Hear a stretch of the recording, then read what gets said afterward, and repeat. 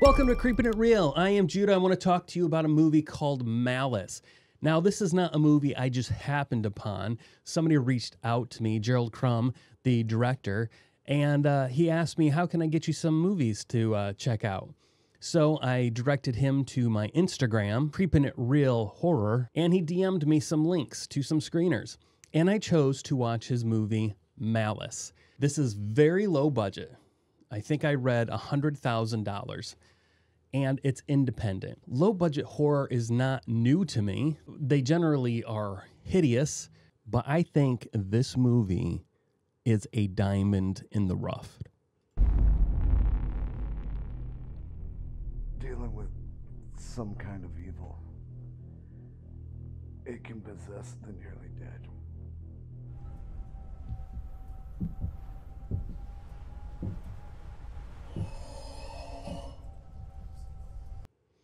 Okay, the first thing I want to point out, when I first started watching this movie, one of the first positive thoughts that I had was the setting. I was thinking whoever the location scout is Mm-hmm. because this house that they're at is fantastic for this movie. Now, I was talking to Gerald, we were chatting back and forth on Instagram, and he told me that this was actually built for the movie. He mentioned that over the 3-week shoot, things got really disgusting. The house got filled with bugs and rodents and everything was covered with blood. But if that's true, they did an amazing job. Look at this. Look at this paneling, this wood with the chipped off and peeling paint. That is fantastic. It sets the mood for this kind of backwoods house so perfectly, and they set up just random crap sitting on the shelves. There's like a bottle for feeding cattle. There's fly swatters hanging up on the wall. It was just too perfect. I used to live, when I was very young, we did not have money, very poor. Mentioned before, milk powder poor. We lived in a home like this simply because the owner rented it to us so cheap with the idea that we would be doing work on the home as we were there. And that's what we did. And this is, when you see the set, this really does fit what the building looked like as we were working on it. Now, the decor, no, we did not set up, my apologies, we did not, set up things to look like we were rednecks. We had high expectations for the future of our home. So we, when we finished a room, it definitely didn't look like what's going on here. It looked nice. But let's keep this going.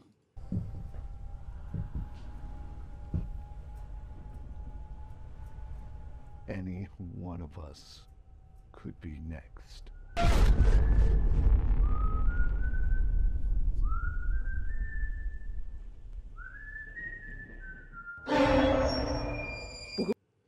Now, another one of my first notes was that I really kind of liked this paper plate thing. I thought that was decent. I enjoyed the drawing on it. I thought there was a nice spattering of blood on there, the one eye being cut out. I thought that was good. It didn't frighten me, but I really liked the imagery of it.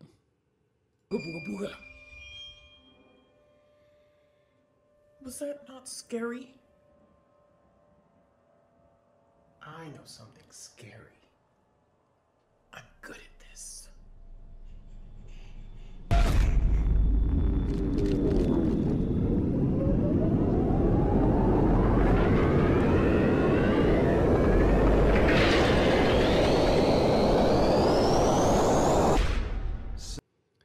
Okay, here's another thing that I find interesting.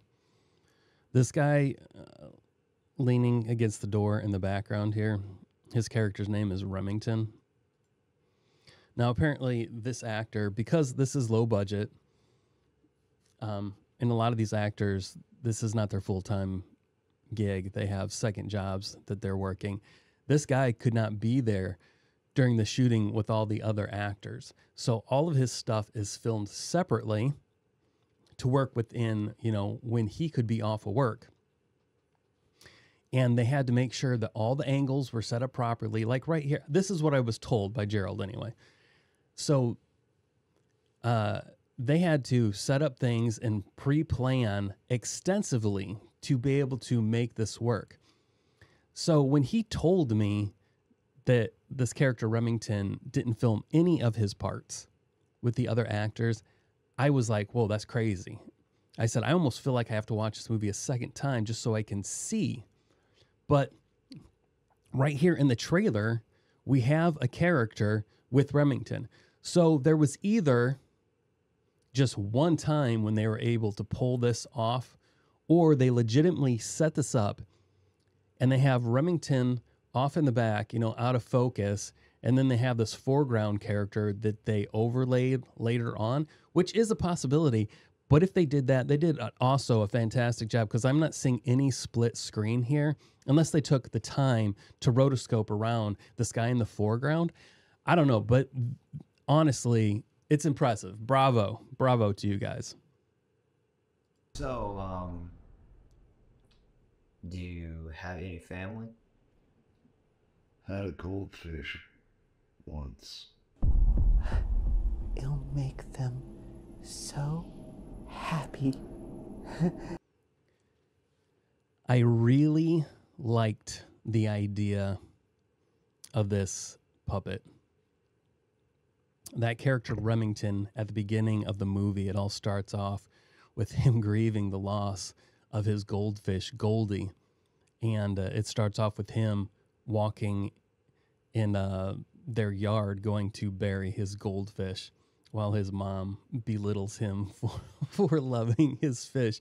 Then this puppet pops up throughout the movie talking to him as an evil spirit, kind of trying to use his goldfish to persuade him or seduce him to do evil things.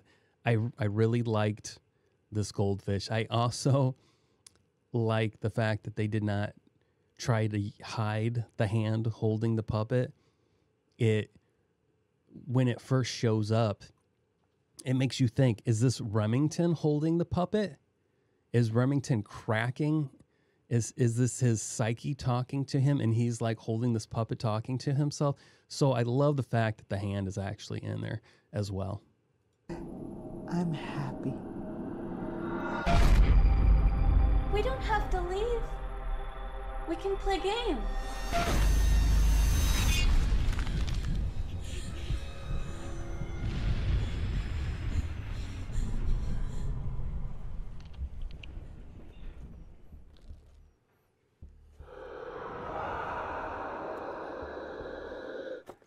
Not in this cabin.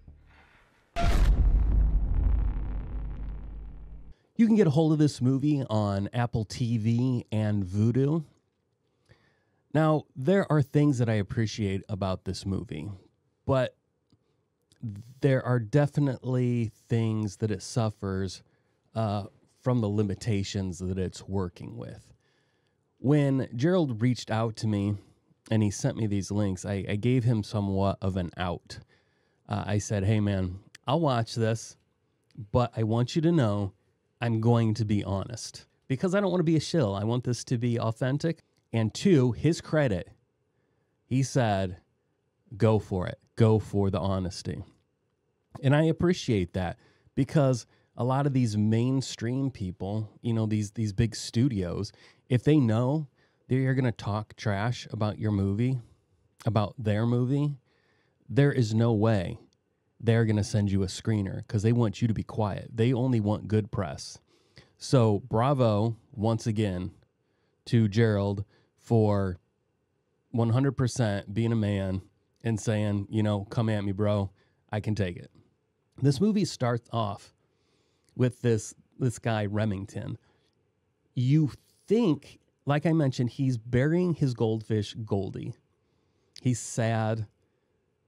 He goes back into his home that's out in the woods. It appears that he's living with his mom. For the most part, you don't see his mom. She's just in the background yelling things at him, slightly belittling him. As he's walking through this home, this is when it struck me how fantastic the location was, how perfect it was. I was really just struck. There's this one scene where they're kind of looking through a pantry. That's all I could call it. That's what came to my mind. A pantry with Remington in a doorway standing by the entrance to the house. And you just see stuff on the sides of the wall, stuff stacked in the shelves and so forth. And there's an old dirty fly swatter just hung up there. And for some reason, I was like, yeah, they get it. The fly swatter just really did it for me, man. I just was super into it. His mom's being all like, you love that fish too much, all that kind of stuff. And you better start getting ready for bed.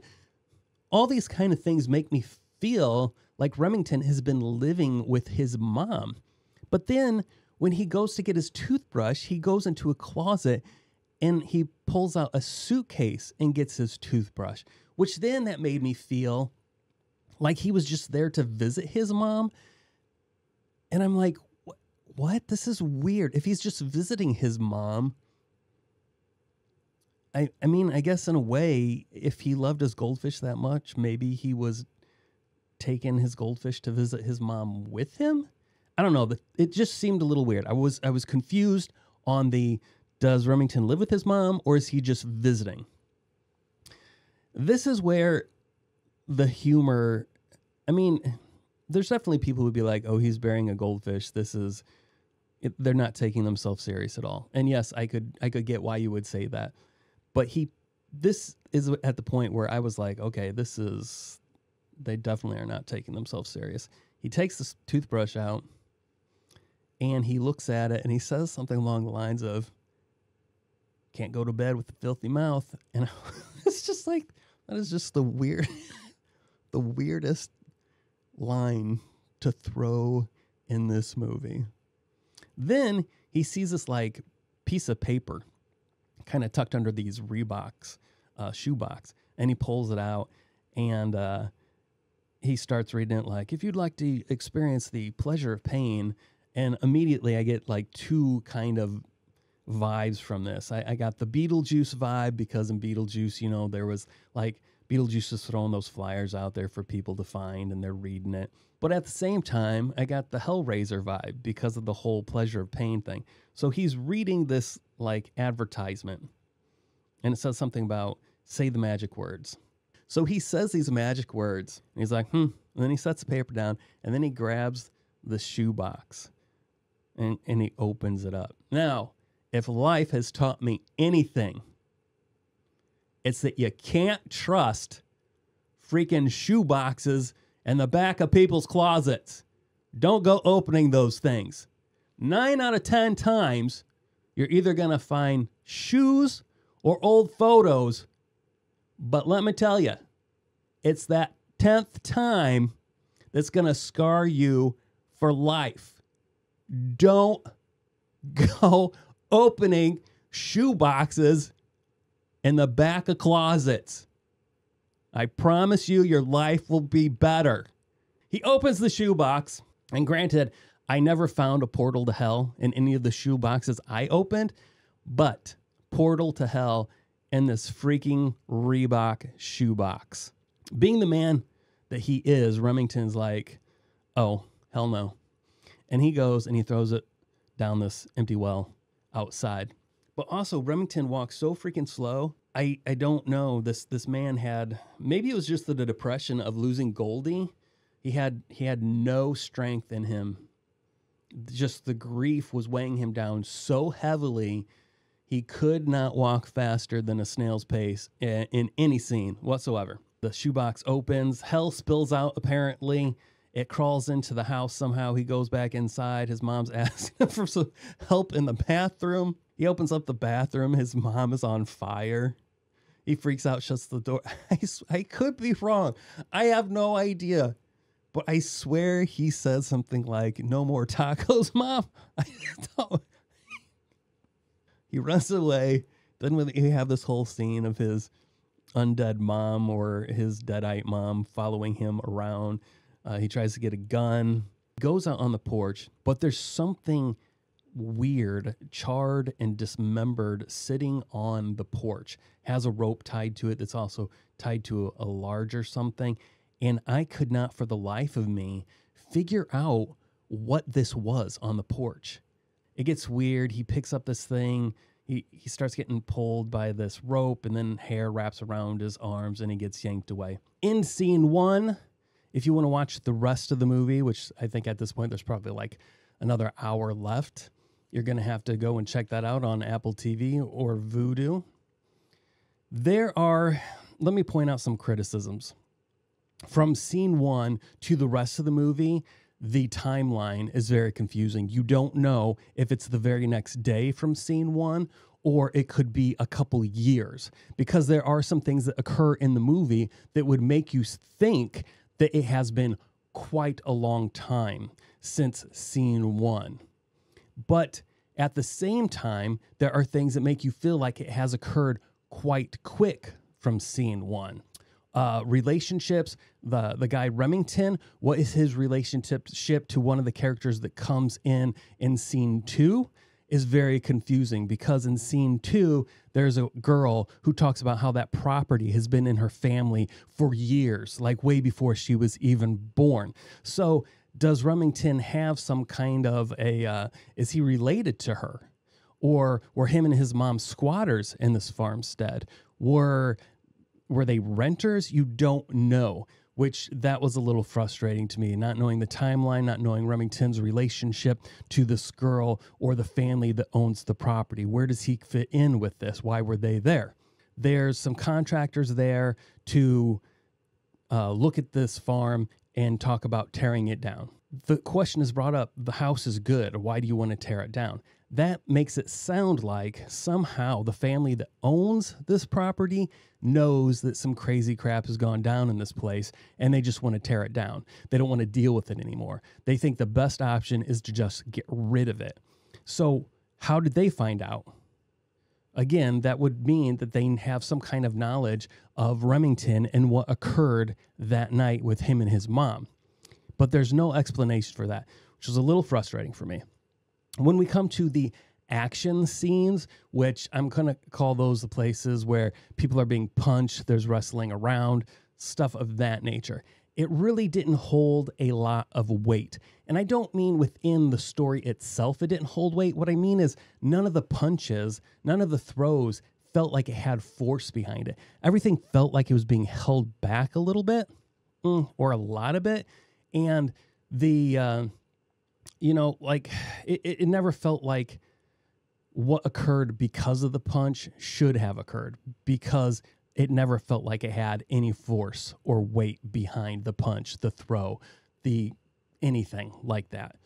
A storm occurs, and which, side note, behind the scenes kind of information here, they had a rain machine, and sometimes the temperature would drop to like 10 degrees. And these people would be out there acting being wet, and they are not dressed to be in temperatures in 10 degrees. They're in tank tops and shorts.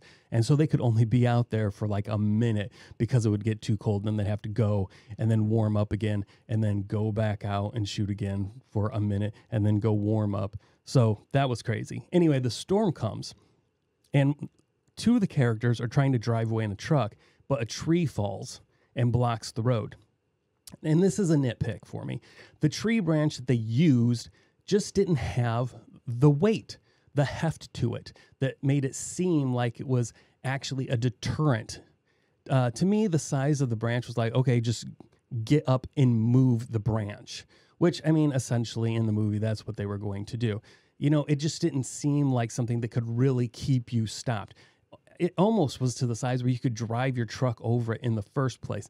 If they were able to find a chunk of a tree that was bigger, that would have helped me out a little bit just to stay in the movie. But that's a super nitpicky thing there.